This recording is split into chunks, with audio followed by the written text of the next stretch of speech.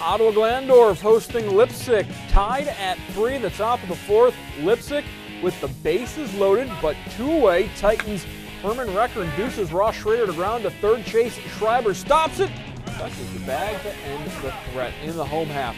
Titans with a man on, 1 away. Austin Bearhoff, line drive into left field for the single, so 2 on. Later, they're on second and third. Austin Horseman, grounder to short. Vikings take the out at first, but Recker comes in with a go-ahead run.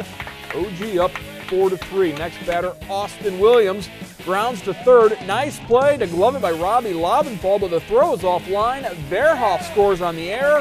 OG up 5-3. Titans, though, could not hold on to the lead. Vikings rally, and Leipsic picks up the 8-6 win over their county rival.